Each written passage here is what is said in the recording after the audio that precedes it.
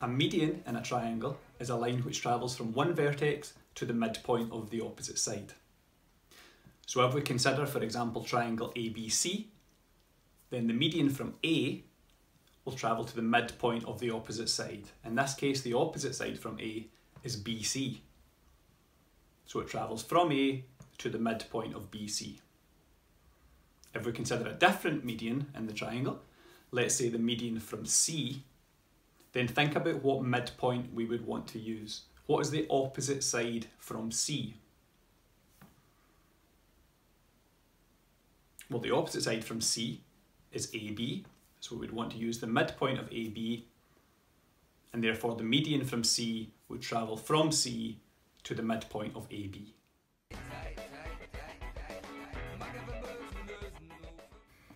Okay, let's take a subheading of 1.1 medians. So the thing you really need to know about a median, we've already discussed. A median goes to the midpoint of the opposite side. And when you see the word median, that's what you should think. A median goes to the midpoint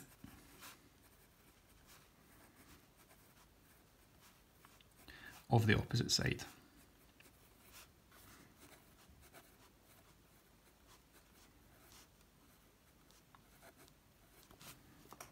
Okay, and say that out loud a couple of times. A median goes to the midpoint of the opposite side, because you have to get that in there, you have to be thinking that. So the best way for me to demonstrate this to you is to just go straight into an example. And I should point out that the numbering of these notes will correspond with your green booklet. So 1.1 will give you examples on medians, 1.2 on altitudes, and so on and so forth. So example 1.1a is going to say this: triangle ABC has vertices. Vertices are just the points of the triangle.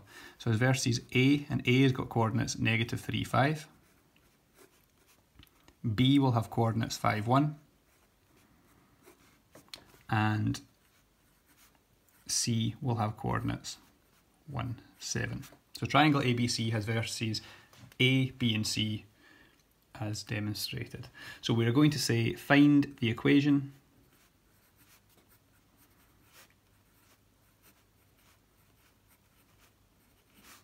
of the median from B.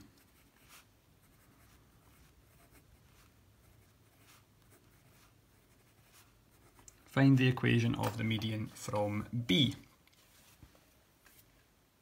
Okay, so when we're tackling this kind of question, it's sometimes helpful to make a little sketch. I'm going to do this over at the side. You don't have to do it. Some people like doing it, some people don't. But for the purposes of this being our first ever example, we'll just do a wee quick sketch, and it's going to be very rough. There's my x-axis, there's my y-axis.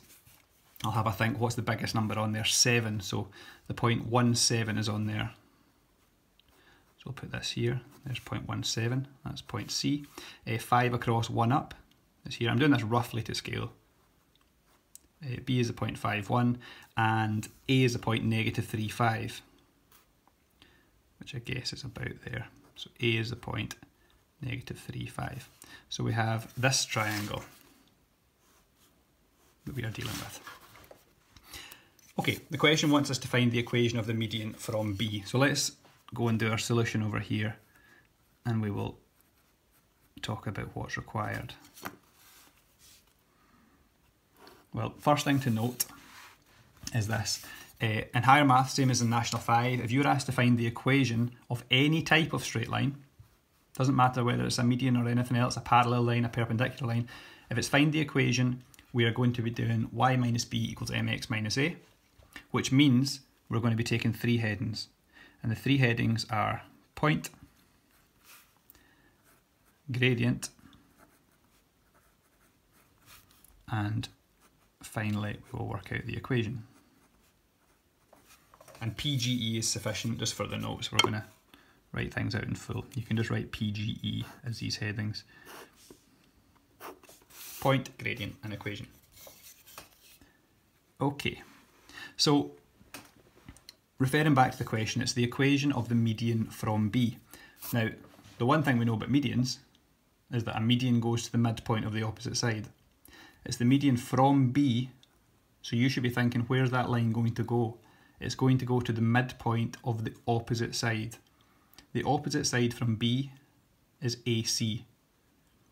So AC is what I need to find the midpoint of. I find the midpoint of that line segment. So I'm going to take A and C and plot them down here. So negative 3, 5, and C will be 1, 7. And I'm going to find the midpoint of those two.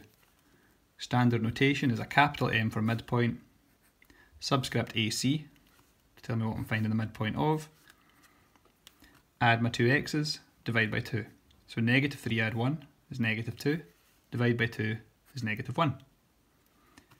Add the two y's, 5 add 7 is 12, divided by 2 is 6. Okay, so I've now found the midpoint of AC. And now I want to know that gradient. I want to know the gradient between point B and that midpoint. So I'll take this midpoint up underneath the gradient. And then I'm going to put point B here. So point B is 5, 1. And it's always a good idea to write down the two coordinates that you're going to be using under your headings. It helps the marker follow your working. Small m for gradient. 1 subtract 6 on the top. 5 subtract negative 1 on the bottom. Remember, subtracting negative is the same as adding. 1 subtract 6 is negative 5. 5 add 1 is 6. So just for the avoidance of any doubt, I'm going to rewrite that gradient, making sure the whole thing's a negative. Negative 5/6. Okay, a negative divided by positive makes the whole thing negative. Okay, so I have my midpoint, that's my first mark. I have my gradient, that's my second mark. My third mark is for finding the equation. And to find the equation, we are going to use y minus b equals m brackets x subtract a. So subbing into that equation, you will get y subtract b is going to be 6 in this case. Negative 5/6 is the gradient. And then x subtract negative 1 is the same as x add 1. It's worth pointing out that for the equation, I can use m or b. I always just use m because it's under the point heading and I like using that and that. But you could equally use 5, 1 in this equation and you would get the same answer. Okay, so let's deal with this fraction then. I don't want to multiply out a fraction, so I'm going to say the 6 is dividing on this side. Let's do the opposite operation to this side. The opposite of dividing by 6 is multiplying by 6. So that whole side will get multiplied by 6, and I'll leave the minus 5 on this side, multiplying the x add 1.